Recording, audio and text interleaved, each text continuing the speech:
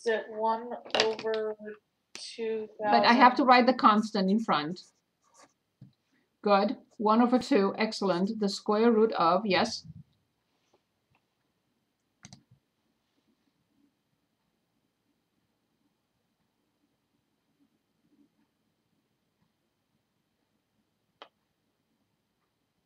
Anyone? Okay, so when we left off, you froze again. You left off when you said you have to make sure you put that 1,000 down there and then do like the 1,000 constant and then do the derivative Yes. of the other part. Good. So what do I write? I'm gonna guess, and it's probably gonna be wrong. X minus 0.1. So let's review the formula. So the square root of a function prime is 1/2 the square root of the function times the function prime. Oh. So is that to be x squared minus 0.1x? Good.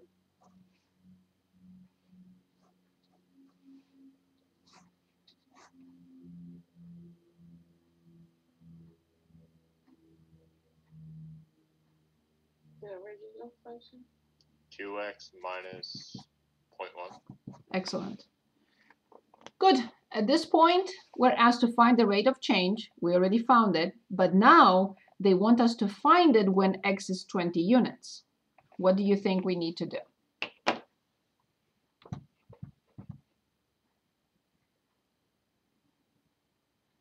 mean, wouldn't we just plug in 20 for x? Absolutely. Absolutely. Here it is in y equals. Clear whatever you have. And let's punch in very carefully, 1,000, parentheses, 2x. Kimmy asked me last time, it's only 1. Why do you plug it in? I don't know. It's easier for me to see it. She's right. So you don't really have to, but I think it's easier to see the function, make sure that the function is entered correctly.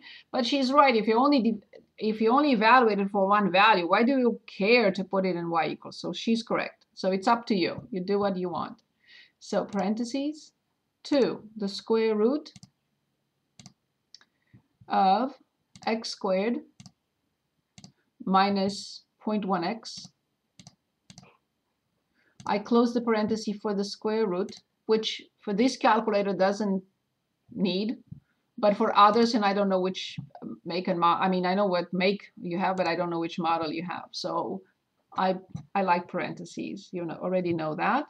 So I go to second and table, and I punch in 20.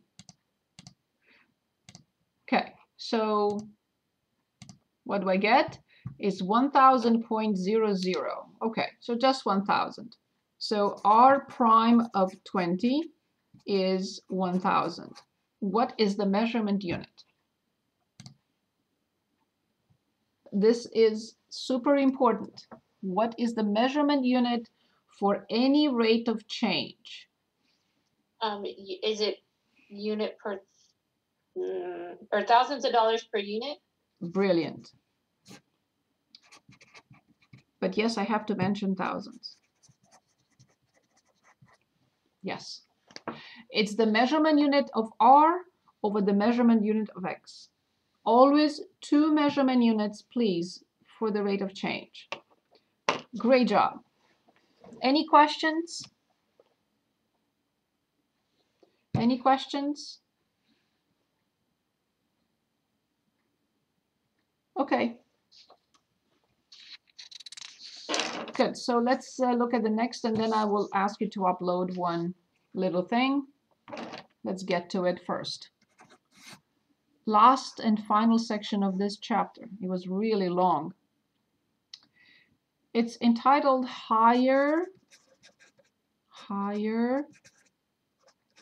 Order Derivatives.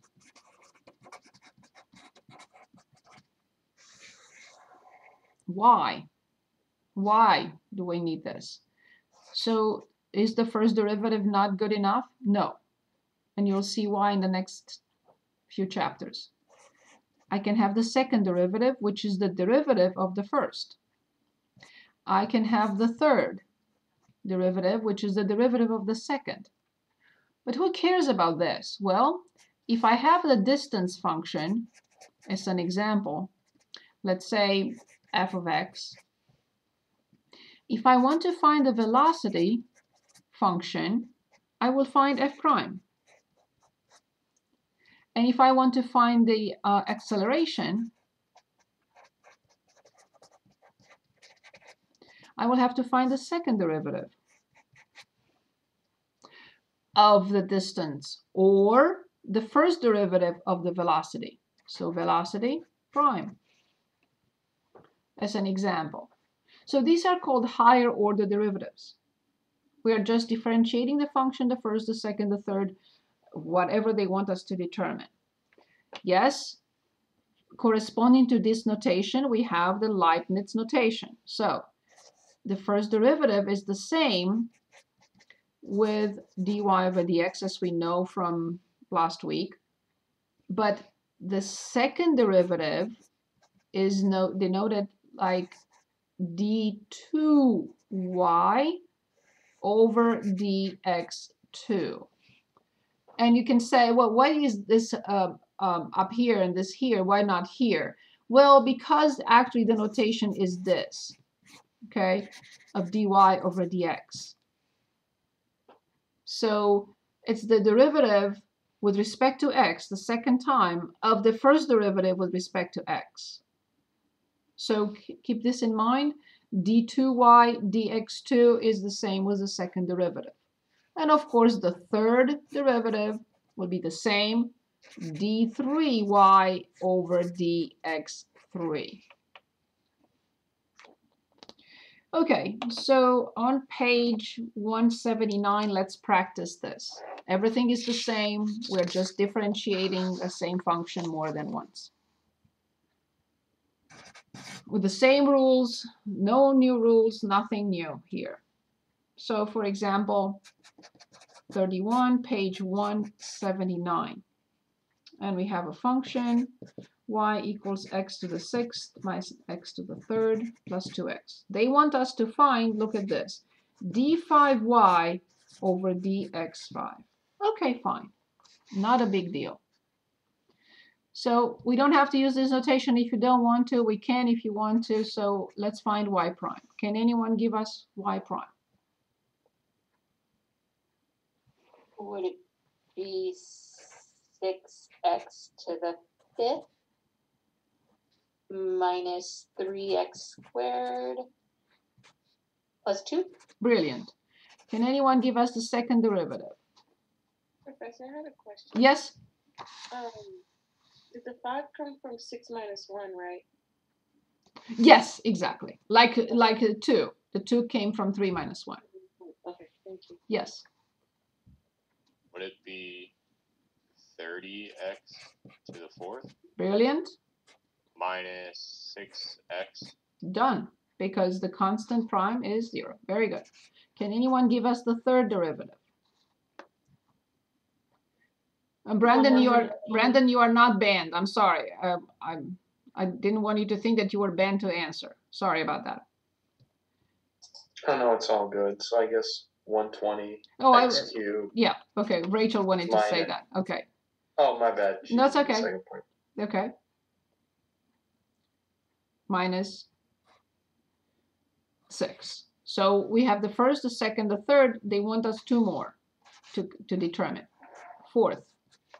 Now, we can also write this.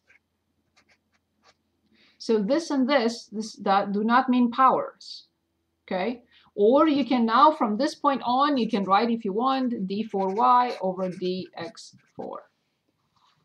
So that's why this notation is somewhat, after a while, more convenient than this and this. The Roman and parentheses 4, you may think, oh, what is this? It's power 4. It's just a notation, so maybe this one is better. Can anyone give us this? 360x Squared. Very good. Finally, the last one, d5y over dx5. 720x. That's it, and it's done. So it's not a big deal. Once we know the rules, this is really nothing. And I like to look at a word problem, of course, with anything. We can look at population and sales, but let me look at first at the velocity and acceleration one, and then we'll look at a word problem. Another word problem. Okay. Any questions? Do you want me to stop or explain anything? Are you okay, everyone?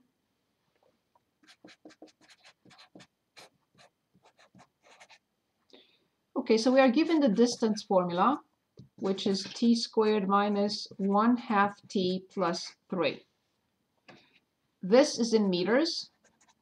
Time, they say, is in seconds.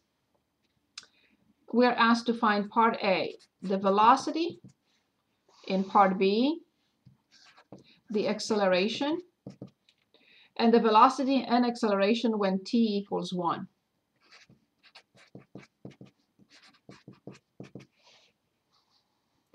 Can anyone help here?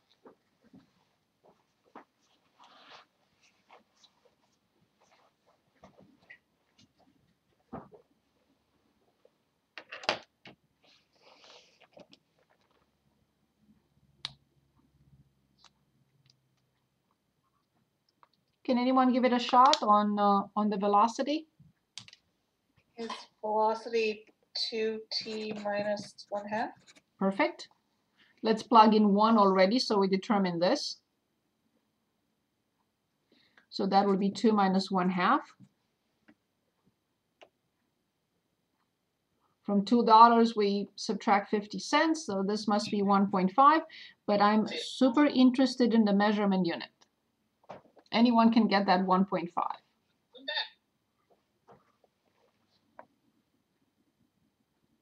Would it be seconds? Very good, awesome. Meters per second. Great job. Good. Now let's determine the acceleration, which is the rate of change. So this is the rate of change of the distance with respect to time. This is the rate of change of velocity with respect to time. What will that be? Would that just be 2? Exactly. Now plug in 1 and tell me what you get. Measurement unit. Careful. This is the rate of change of velocity over time. So we cannot have the same measurement unit. It's velocity over time.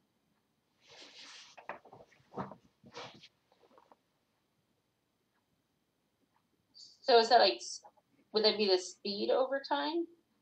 No. So it's meters per second per second. So when you meters per second squared. yes, because you flip the denominator. Very good.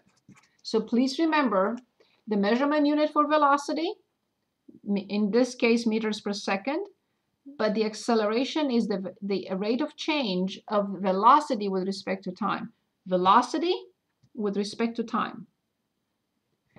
The top velocity, bottom time. Meters per second squared. Professor Lee, Yes? for the submission today, you put it the one due today as Monday, February 21st, and then you flip them. You flip Monday and Wednesday. I did? As an order, you mean? Yeah, so like it says that the one due that's supposed to be due February 21st is due today. Maybe I just put the wrong date in there. Okay, so you would still want us to do the... Yeah, I will change it. Just put the one that is for today, and I will change the name, of course. Sorry about that. My mistake. And then do you want us to submit this problem? Yep. This problem is good. Just this, one page. Just this. Just to make sure you copied correctly the measurement unit. I'm giving points to you for copying correctly. I'm happy to do that. And then I would like to look at a sale. So upload this? Say it again? So upload this question? Just this. Yes. Just this one page for credit. Just to make sure you're copying correctly. Especially the measurement units. And then I would like to, in the meantime, let me try to open my book again, maybe. Maybe this time I can. That would be too much to ask.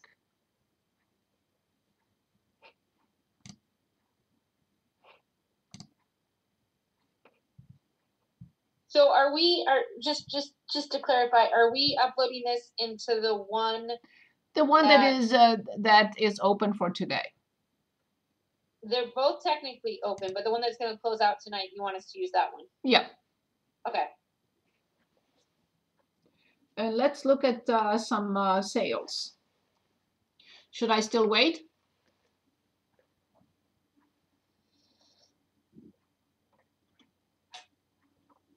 Yes, please.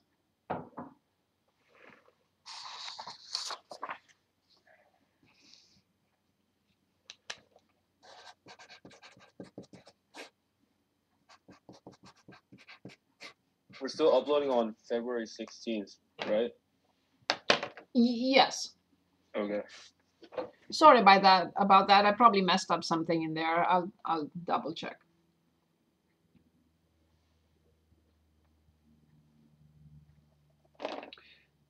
So I picked, we can do both. I picked sales and then we can look at population. Let's do both, sales and population. See why we're even looking at derivatives at all. Okay. Can we start the sales?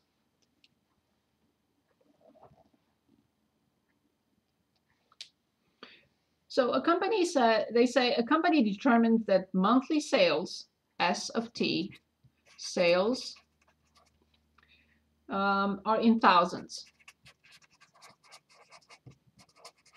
Okay, of dollars, of course. After T months,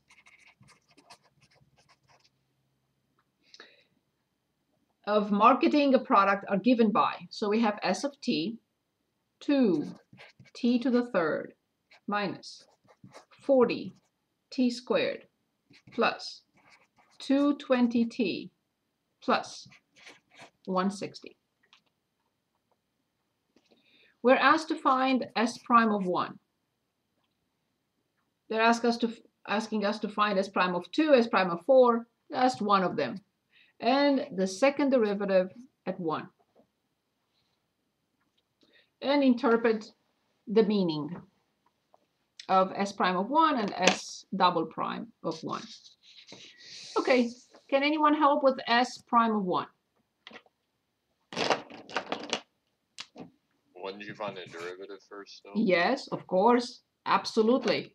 I cannot find S prime of 1 before I find S prime of T. Brilliant. Yes, thank you.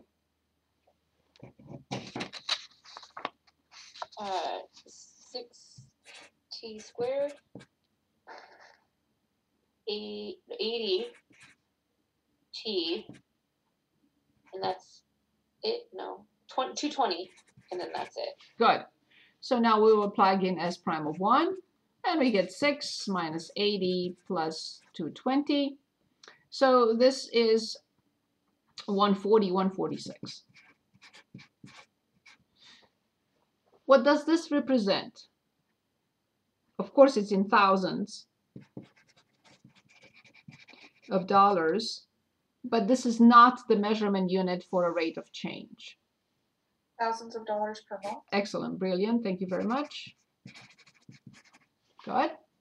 So now can anyone help with the second derivative of T?